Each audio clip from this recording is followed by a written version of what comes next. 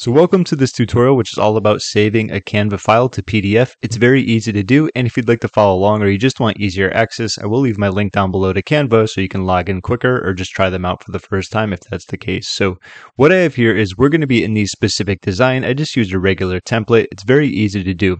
Once you are done, ideally what you want to do is click on share, it's early in the morning, on the top right. And from there, if we scroll down ever so slightly, let's click on the download little link or button here.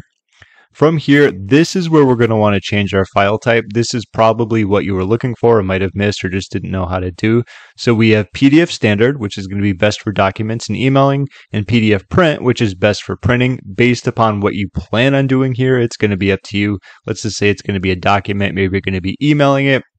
There's going to be some other things you can do. So if you want to flatten it, if you want to include notes, you can save download settings. That's going to be up to you. But once you have picked these standard settings that you want or check those off, uncheck them, simply click on the download button and you are going to be good to go. So there's just one more thing I want to bring up. Many times where if you go to create a document in Canva, it's already just going to be in the PDF. So for example, this is an example document here. And if we clicked on share here, and once again, we went to download, there's a few less options here.